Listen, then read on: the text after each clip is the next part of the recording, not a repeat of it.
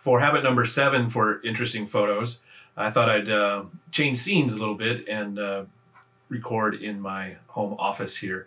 I've got a little bit more control of light and setup, and it's, well, it's a little easier, I think. So we'll see how it goes. Anyway, habit number 7 for more interesting photos. Find interesting subjects. It's amazing how obvious that is, but how sometimes it's easy to forget. When you have an interesting subject, remember we have the 3 main ingredients for interesting photos. We have the subject, composition, and light.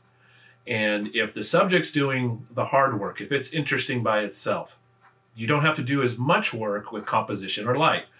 So if you don't have great light, but you have a beautiful and interesting subject, boom, your photo will automatically be pretty interesting.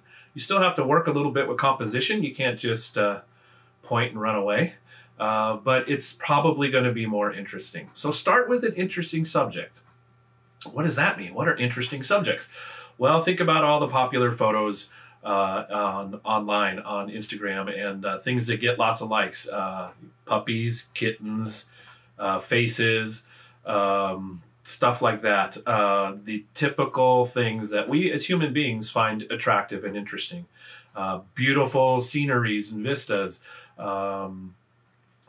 classic buildings and structures, sunrises and sunsets. All those things are interesting by themselves, and we're excited and want to know more about them. They hold our attention. So again, if you find those things, you don't have to work as hard on the other parts of the photo. Now, for me at least, I think finding interesting photos, interesting subjects, consistently can be kind of hard. There's a lot of them, but also they're kind of rare.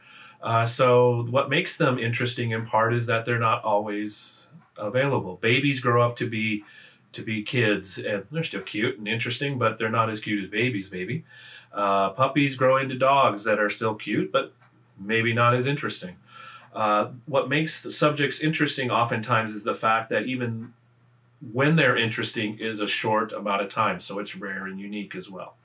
Another thing to think about with interesting subjects is sometimes the interesting subjects are very, very popular.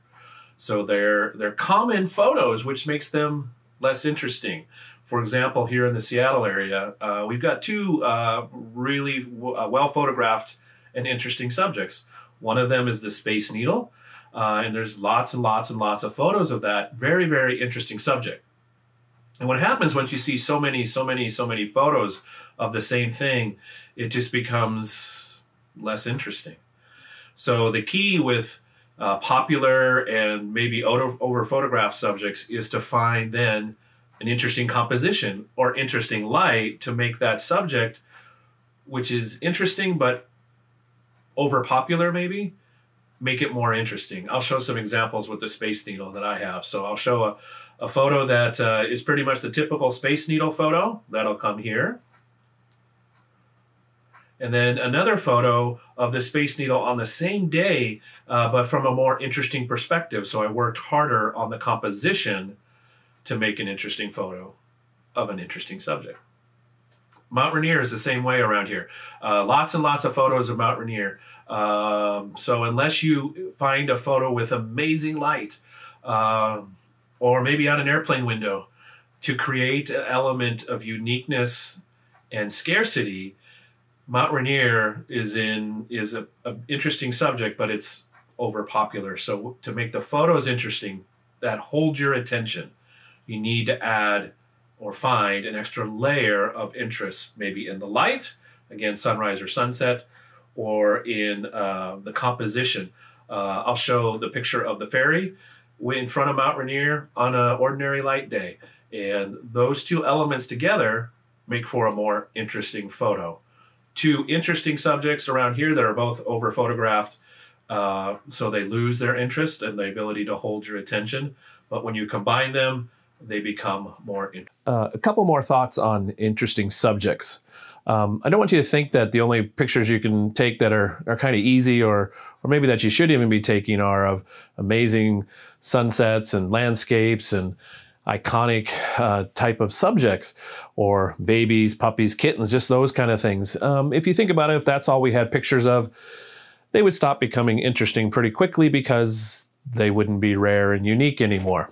One of my favorite things to do is to find subjects that are interesting or potentially interesting around places where I go frequently. So there's lots of photos I'll take around campus at Highline.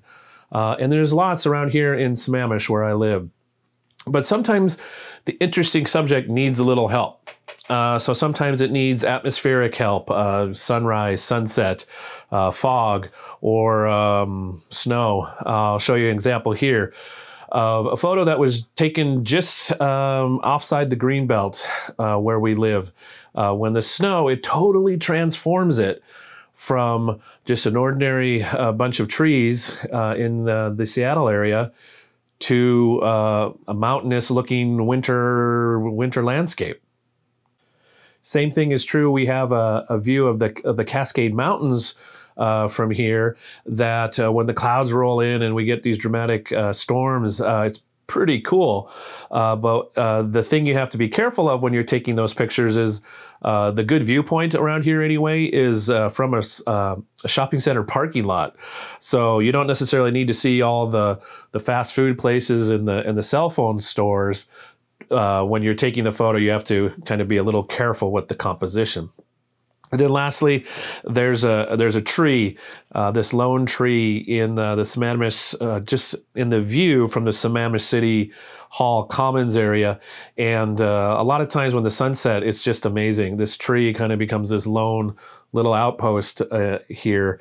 And it's a neat element that I've included in a lot of photos. But at sunset, it transforms and it's different. It's just this neat silhouette. Even during the day, it's kind of cool with some dramatic clouds.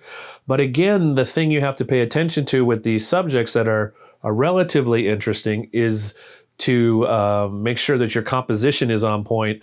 And in the case of this lone tree, that you're not showing the parking lot full of police cars right below. So with interesting subjects, they're all around. Part of it is habit number one, seeing differently, seeing things as a photographer and seeing the potential in a subject once you add maybe just a little more interesting light and or a little more interesting composition to make that subject really interesting. They're all around. You just got to find them. So that's habit number 7, interesting subjects.